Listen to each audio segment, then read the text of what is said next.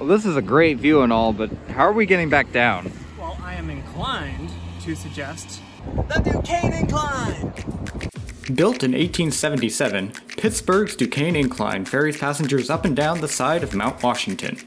Although the incline closed in 1962, it reopened in 1963, operated by a nonprofit group of neighborhood residents. So you can see the other one down there, and you know, the idea of an incline is that they each go, you know, back and forth, so they, you know, they counterbalance each other. Yes, that's the word. The gravity pulling on our car is going to help the motor, which is in the top station, lift the other car. And then they'll do it the other way around and go back and forth. Yeah. Forever.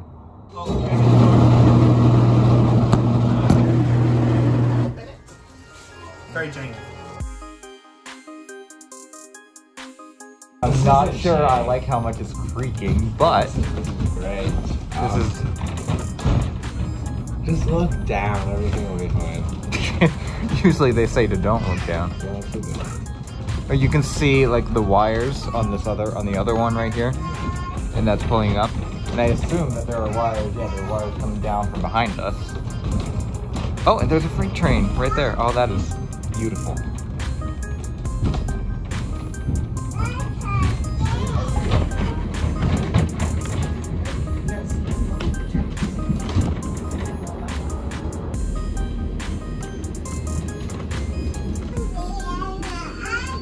Is it like an exit fare gate? Oh. It definitely bounces a little bit.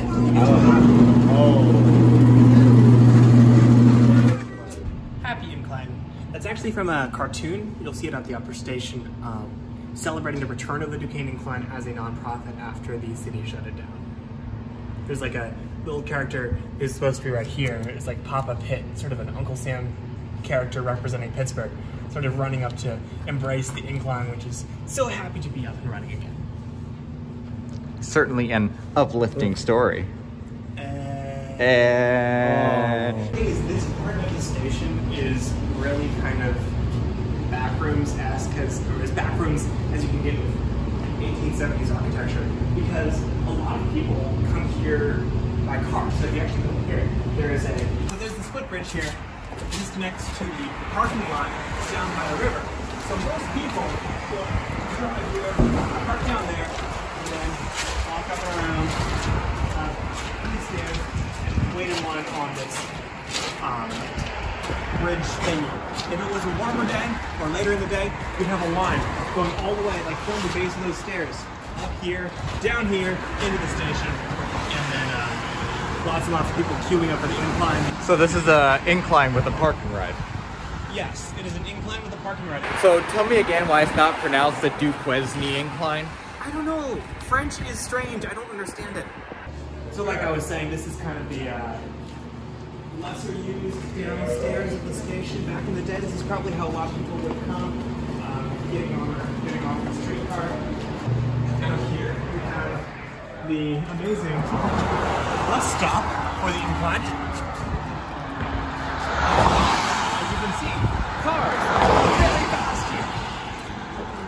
It's going right along, and the visibility is not great. Like if you look here, the buses can't really see you if you're standing here. So they actually have a special little light that you can press. It'll go for about 2 minutes. I've never actually seen it, and I have no idea if it's real. But the sign says it's real, and signs always tell the truth. Oh, I love the lamp. Oh yeah, it always sways back and forth. I'm surprised it hasn't fallen yet. Close the door.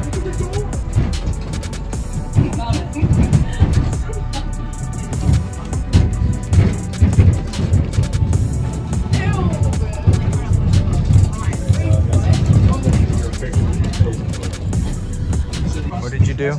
I have a yogurt in here that I forgot about. I'm gonna put it in here on Wednesday, and now it's Saturday, so...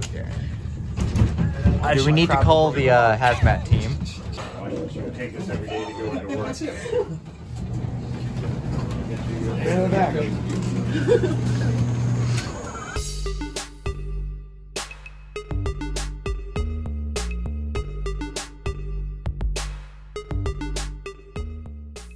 So there was a grammatical error in this sign. So Multiple people have corrected it. Somebody corrected it, somebody, I guess, incorrected it, then somebody corrected it again, and gave a helpful explanation that copies is the subject of is the preposition the beginning of the phrase. Are is the correct verb.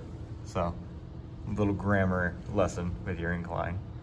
Now that are a fun fact. Dun, dun. That was really cool. You know, just how they've kept it like period accurate, you know, how it's saying the old style, how you can see all of the inner workings and everything. It was really cool. So thank you for bringing me to see Pittsburgh's Incline. There's another one that way. There is? Yeah. What do we have here? This is the Monongahela Incline, which is the oldest incline in Pittsburgh. It was the first passenger incline built for the city and the only one that remains in operation by Pittsburgh Regional Transit. Duquesne Incline, as we may have covered before, is operated by a non-profit, although it's still part of the fare system.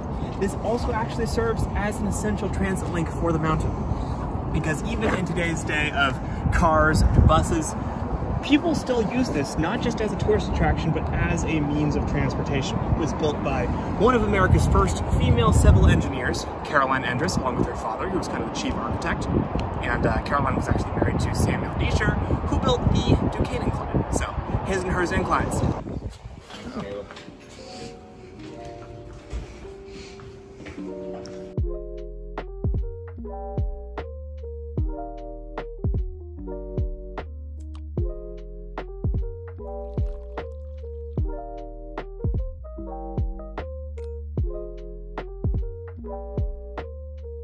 So one of the reasons I like this incline a little bit better than the Duquesne Incline is because the cars for this one were built to be incline cars. They weren't train cars that were just sort of built onto an incline wheelbase. The whole car is sloped. It's purpose So we built. have this Okay. lower section here, and then we have two upper sections, and each one has its own door. That one up there is the handicap accessible car. So.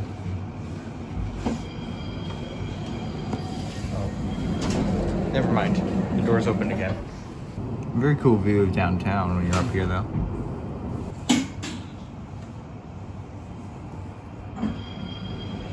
Seriously? I've ridden the incline a bunch and this has never happened, so I hope everything's okay. Dun dun dun. All right, third time's the charm. It's making the noise again. Yeah, it is. Oh, yeah. In motion at last.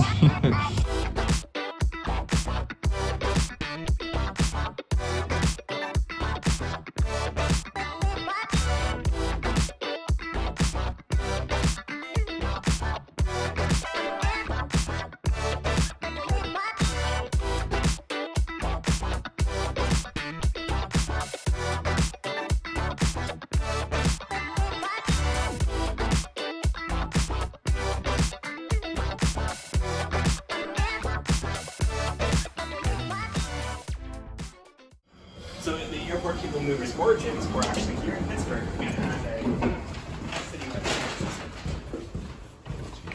and you can actually still see one of the cars on display outside of an Alstom building down in the Obviously, in Chicago, we don't have hills like these, but this is the first time I've ridden something like this, and I think it's a really cool thing, especially for being as old as they are.